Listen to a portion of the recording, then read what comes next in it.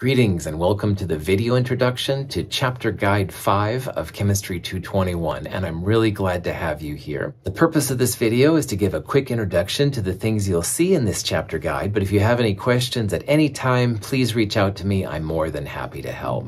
Okay, we're going to continue looking at types of reactions in this particular section. We'll look at the combustion reaction and redox reaction, which are both really important to chemists. We'll also introduce molarity and titration, which are really important because solutions are a big part of chemistry, as we'll see in the lab and stuff like that.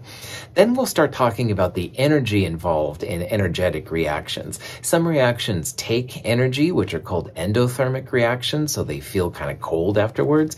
Some reactions, though, actually give energy off when they're made, and those are called exothermic reactions. Exothermic reactions sometimes feel warm after the things have reacted. Pretty cool stuff.